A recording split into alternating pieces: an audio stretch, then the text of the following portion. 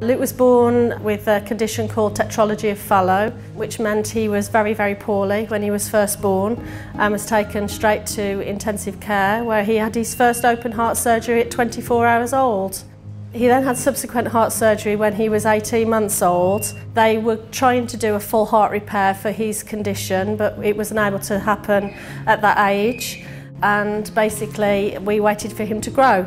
Unfortunately, the arteries inside his body didn't grow, and my last hospital that I went to told me that there was nothing more they could do for Luke, and that unfortunately his condition was palliative and he would die before he got to teenage years. As a mum, you're not going to let that happen, you're not going to let that fly, so I went and spoke to my GP, did some research and found that the Royal Brompton Hospital were world leaders in complex conditions like my son's. I came here 5 years ago to see Professor Fraser, and he has since worked tirelessly to get my son to where he is today, which meant he had a partial heart repair in November last year.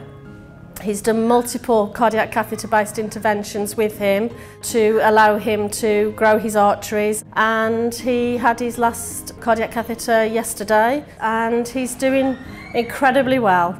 I can't express how different my lad is from 5 years ago, from a very poorly little boy that wasn't expected to live to a 13-year-old boy that's got a much, much fuller life.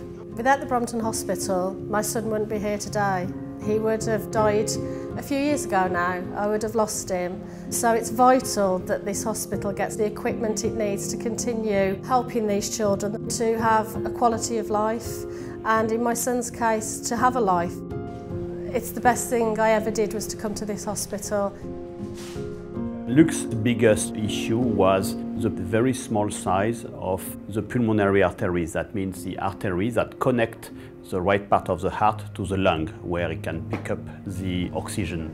This couldn't be treated only with surgery. So what we did is a process called rehabilitation of the pulmonary arteries, which means that we did few transcatheter intervention to increase the size of those pulmonary arteries, especially on the left side. If we want to be able to continue to do complex cases, it is crucial to have optimal biplane imaging.